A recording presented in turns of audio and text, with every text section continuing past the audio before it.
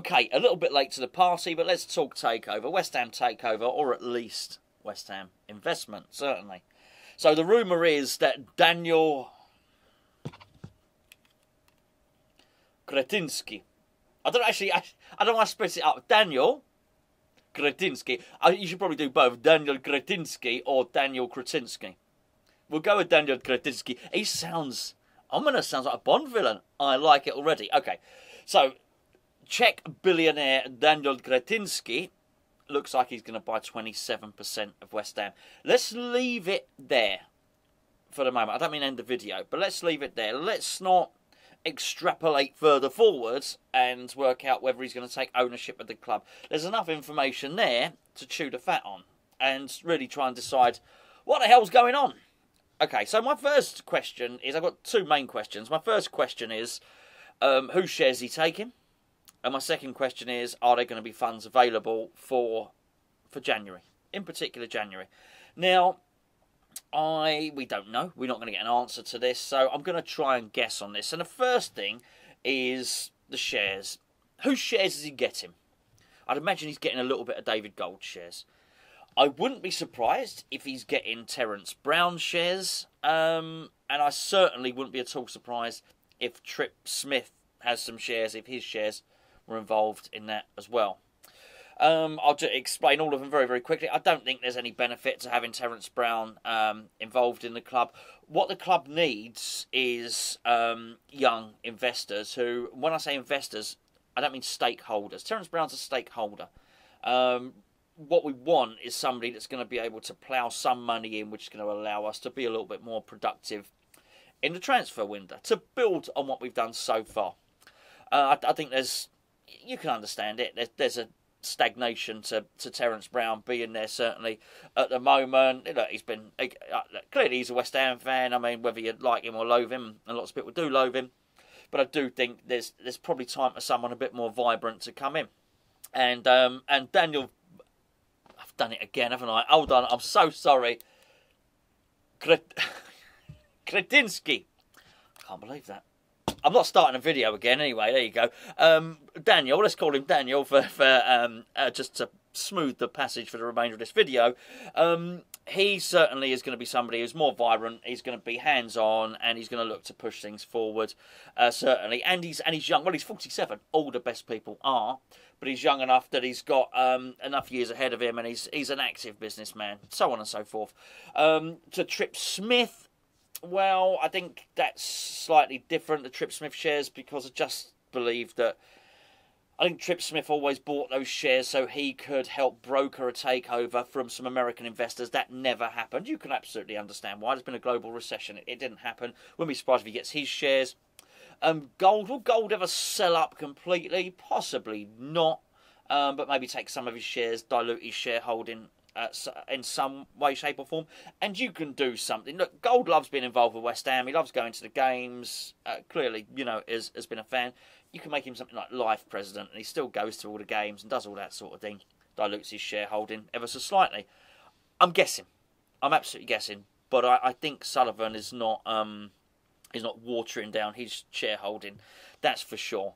So Gio alluded to it in his video yesterday that this information had come our way, and we'd shared it with the patrons. I think it might have been a couple of months ago, something like that.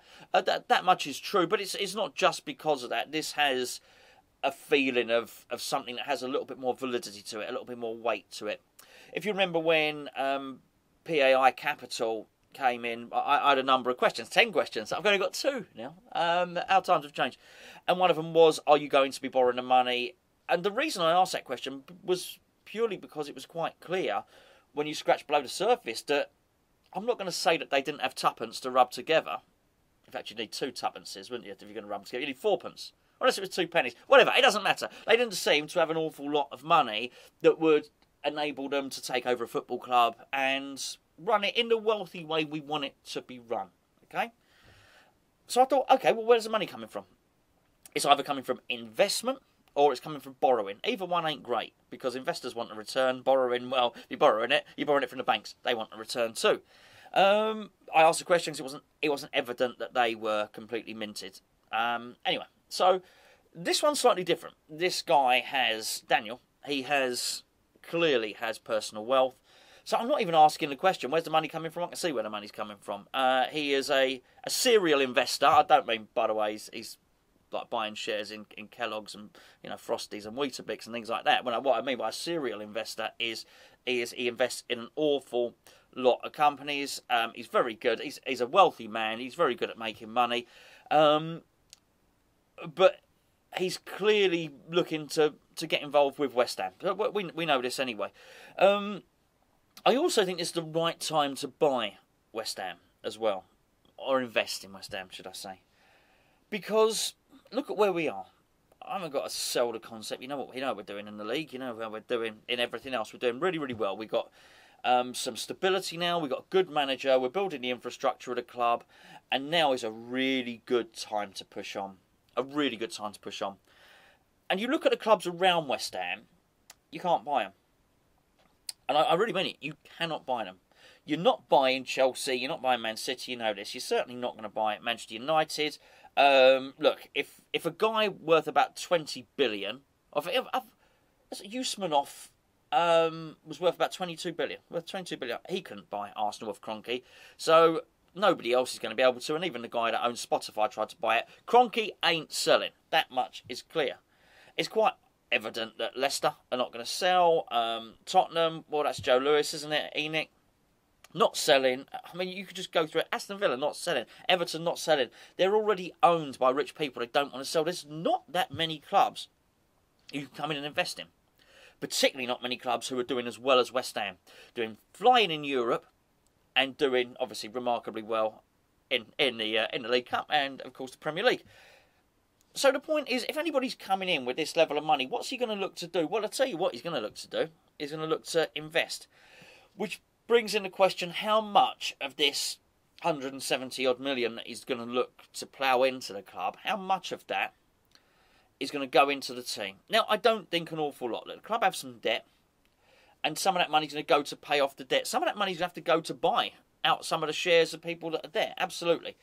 If some of it is with Sullivan's, then obviously I do think that will go back into the club. But if all that's happening is he's buying out Trip Smith, he's buying out Golden, he's buying out Terence Brown, well, that's where that money is going. Is it necessarily going to be an injection into the club? No, that won't. But I do think there will be some injection into the club.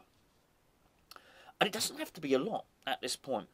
Because what you're not going to do is buy into a club, particularly if you are young and enterprising and entrepreneurial, like Daniel clearly is. If you're going to buy into a club, you're not going to want it to wither on the vine. You're going to want to push on. And I tell you what, as a platform to push on from, this is it. I did a video a couple of days ago, how much better can West Ham get? Remember? You better remember, it's only a couple of days ago. Otherwise, your memory's worse than mine. What could we do to push forward? And I went through the team, the squad, position by position. And actually, I think a relatively small investment really does help West Ham, because I think if we can get to January and we can plough a bit of money in, then I think we can do really, really well. Look, the natural inclination, bearing in mind he already owns some of Sparta Prague. I understand what people are going to say. The natural link is Adam Plosek. We'll get Adam Plosek in. Well, I like him, and I've wanted him for some time. And I hope we do, only if David Moyes wants him. What I don't want is a player forced on David Moyes. So if David Moyes has already identified Plosek as the one, like Neo again, then by all means bring him in. But more importantly than that, I just wonder if in this takeover, and we get it done now, and we get it done before Christmas, before New Year more pertinently, if that money comes in and actually he's got 40 to 50 million to spend in January, I think it's game on. I really do. Because actually, you look at what he's spent. By and large, it's been excellent. You look at Zuma, you look at Souček, you look at Bowen, you look at Ben Rama. Money very, very well spent. Okay, look, I take it. Vlasic has taken a little while to acclimatise. But even more reason, I just look at it and think, do you know what? If we got a 50 million and we were able to spend it, well, actually, I say able to spend it, it would be terrible having 50 million and not being able to spend it. That would be worse than having no money, actually. what's David Moyes going to do? I don't want to go into that. I went into it the other day. But if it did enable us to go and buy a striker in January and one other position, backup left back, I don't know. Probably don't know. Well, whatever. It doesn't matter what position you think we need or whether we don't think we need. But let's just say that, bearing in mind Ben Rama's going away, African Cup of Nations, bearing in mind that Vlasic hasn't quite settled yet, I would suggest an attacking type midfielder who can play in a 2 or 3 positions. Jesse Lingard, anyone, by the way. Man United will probably have their new manager by then anyway. I do wonder if we're going to be given the funds that we could bring someone like Lingard in and bring a striker in for 25 million. I mean, that would immediately improve the squad. Let's be fair, it was been a little bit lacking up front, haven't we, in the last 2 or 3 games? And we've done remarkably well. It doesn't matter. We win anyway. Striker, no striker, doesn't matter. But I do think we'd be all the better for it. As an overview, as my gut instinct and my gut feeling about this, this feels real. And I'm not, as you know me, I'm not shy to say when I think it's going to be a load of rubbish. My very first video, Pike Habit, was I don't think this is going to happen. So it's not like I automatically just think everything's not going to happen. Far from it. This seems more likely. We're a long way down the road here before this story has got leaked. The source of the story is good as well. Weeks into negotiations and the story gets leaked, that you understand. Big stories getting leaked before another bid has gone in. I don't think so. As I understand it as well, proof of funds have been basically the approach. Let me just phrase this correctly. The approach of interest in West Ham has been done in the way that you would expect, not the way it was done previously. So the whole thing has a sort of official, authentic vibe. What's that? That fly again. It keeps coming back. It's haunting me. Ghost of fly. That's what it is. It has an authentic vibe about it, really, doesn't it? I'm really interested, and I don't mind this at all because I get the people do say to me, "Oh, you're anti-takeover." I get it. I had a pop at a lot of clubs that got taken over, and when West Ham looks like West Ham are going to be taken over, I have another pop at that. Look, if you go back far enough and you go and look on the old forums, you'll find me when Golden Sullivan's taken over. I'm having a pop at that too. So I am naturally suspicious because I do worry about people's motivations. It's my club. I love it like every West Ham fan does, and I want it to be nurtured and I want it to be treated well. But now I find it more believable. Now I get it. Now I can look at West Ham and think, okay, I can see why we're attractive. I can also see, if this has been going on weeks, why David Sullivan was so keen to back this away. Because a lot of these people that do this, they're in for the ride, okay? Well, whether you like or you dislike Sullivan enjoys going to the games. He's been loving it at the moment, what's going on. He wants more of the same. If he can't afford it, but he can bring someone else in without diluting his shares, but this other person comes in and gets another couple of players for the first team, he's going to love that. He's absolutely going to love it. And when the guy, I've got to read his surname again, hold on a second.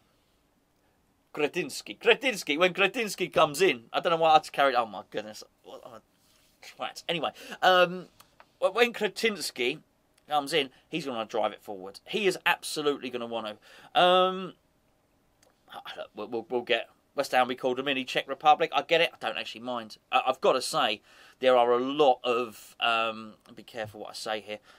There are a lot of investors who I wouldn't want taking over West Ham. Let's put it that way. And I think I've listed a lot of them for various different reasons. This one I don't have a problem with. He seems to be clean as a whistle. I really like all the business we've done with the Czech clubs. I know it's Slavia Prague, maybe not Sparta Prague. We clearly got a good relationship. The Czech ambassador loves West Ham. This is just more of the same. I don't mind us being associated with that. I think it's helpful. I think it's healthy. And I think when you bring those players over, it assists them in settling. I don't mind it being the East London club with a little sort of a little bit of Czech Republic there as well. I don't mind that at all. So I actually welcome this. I actually hope it goes through because I do think I don't think someone's coming in to bleed the club dry, and that's all I've ever asked. Don't bleed the club dry. Drive us forward a little bit. And when I look at this just feels right. This feels right. I think it's going to happen. I hope it's going to happen. And I think when it does, it'll be good news for West Ham. You almost wondered the other day when I did the video, how much better can it get? Almost the only way is down. Support this manager. I've waited all my life for a time like this, I think, really, when we had a manager who was as good as this, who could then be supported. Funny enough, go back to the Terence Brown days, it really looked like Harry Redknapp was building something when, up to the point where Rio got sold to Leeds. We don't need me to tell you. It built a good club with some really good young players who all went on to win Premier Leagues and Champions Leagues. You don't need me to list all those players that played alongside Rio, but also there were some really good senior players in there as well. Who Redknapp had brought in, obviously people like Di Canio, but you know, people like Pearce as well, fun enough, who he'd brought in, and Trevor Sinclair. He was good. And there was a real opportunity then to invest and push forward. And we could have gone on to the next level. We really could have done. We didn't. We sold Rio Ferdinand and it all. We bought Titi Kamara and Rigobert Song. Anyway, that's neither here nor there, I guess. There's another opportunity now. This is the opportunity for us to push forwards. I think we want it to happen. And I think David Moyes wants it to happen. I don't feel with this guy coming in. I'm not going to read his name again. Daniel coming in. I can't remember it. I'm not even going to try. If I try, I'm going to get it wrong. I'm not going to. I don't feel Moyes' position's under threat if he comes in, which I think is really, really important. He needs to feel secure, and I really like it. I'm very, very happy at this news. It's come at a good time. It's come at a really, really good time. Long may it continue. I did think January was a good time for us to invest. Invest when you're strong. You know what? Honestly, if you can do that, yeah, exciting.